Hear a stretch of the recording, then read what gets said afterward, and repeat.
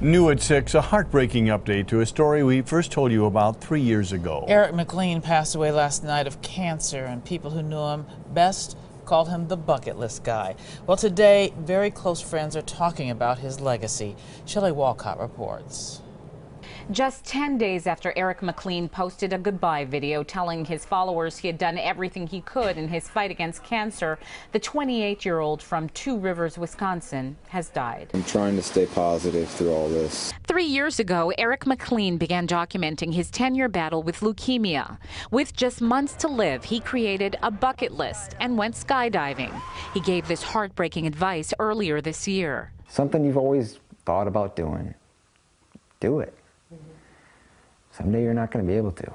It was that fighting spirit his mother Mary says Eric would want to be remembered for. He was told he was terminal, and that's when he just put it in full gear and decided, okay, I'm going to do a lot of the things that I've always wanted to do.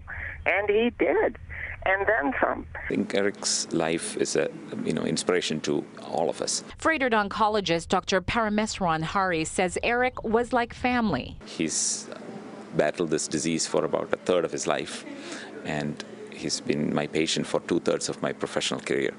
Eric's final blog has gone viral with more than 1 million hits. It's a heart-wrenching goodbye message from a man who never gave up his cancer fight. I'm so scared. I don't. God, is it scary?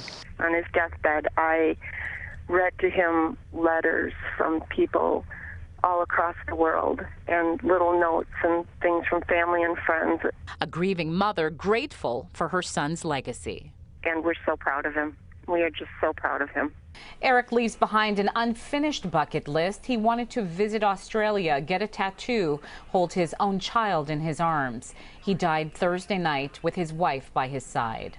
On your side in the newsroom, I'm Shelley Walcott, today's TMJ4.